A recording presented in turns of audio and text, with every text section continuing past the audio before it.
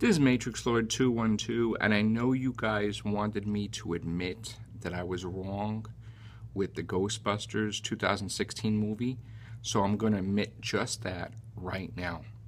I was totally wrong because I got the wrong information. There seemed to be some type of glitch on Box Office Mojo that made it appear that Ghostbusters numbers were not there from Friday, Saturday, and Sunday, that it was done domestically. But I was wrong, because right now the domestic totals are 126,984,652, with the foreign numbers being 99,689,711, which gives the worldwide gross of 226,674,363.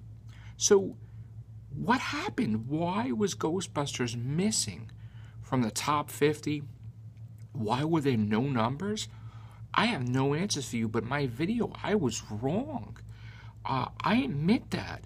Friday, it shows that Ghostbusters domestically made $73,399. Saturday, it made $140,609. And Sunday, it made $67,749. Keep in mind that this movie was released July.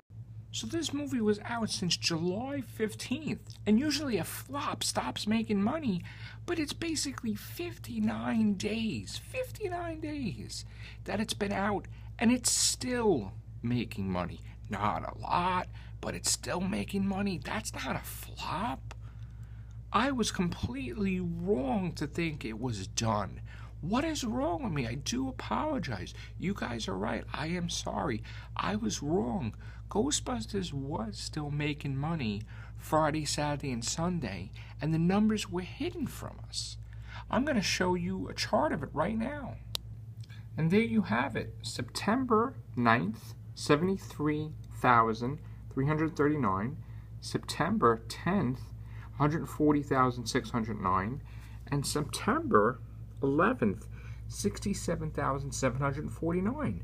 So it still is making money. That means that it's going to be making money this week. So this may be the last week of the domestic numbers. Also, there is still more foreign numbers to come. So we're still making money. Not a lot. I'm talking crumbs. But let's add those crumbs together and see what we get for the final Ghostbuster number. So if you're in Japan, if you're overseas, go see that movie. All right? And if you didn't see it already, see it here domestically. Take care. Bye for now.